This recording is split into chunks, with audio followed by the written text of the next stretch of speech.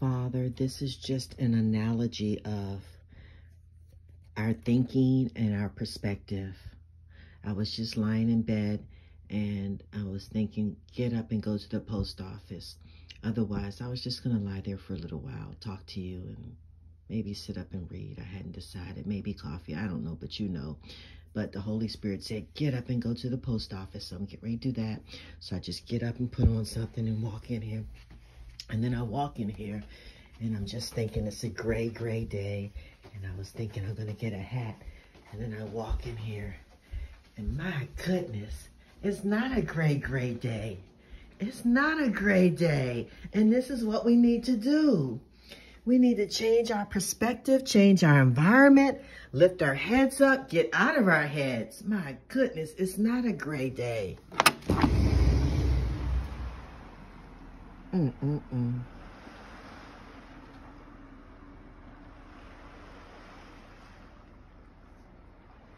I love you, Lord, my strength. I love you, Lord, my strength. My brother sent me a photo from Ohio, and he has about 6 inches of snow. My goodness. I welcome it because I'm retired. By your grace, I'm retired. So bring on the snow. But eventually, I would have to dig my car out. So not 6 inches, though. But if you want to bring 6 inches, do it, Lord. And then bring a whole bunch of sunshine to make it melt. Okay, there's the Christmas tree. And somebody got a big giant Santa Claus. I pray in Jesus' name that person knows that Christmas is not about Santa, but about Christ. You said you were going to send your son, and you did. Okay, here comes a big bug, and he's not coming in here.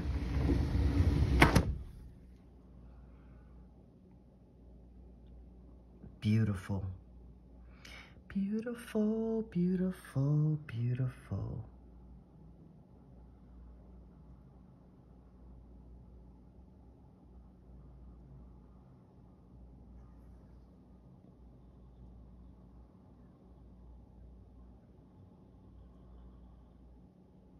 Okay, God, I'm ready to go to the post office and then come back and read and have some coffee and see what you want to tell me personally.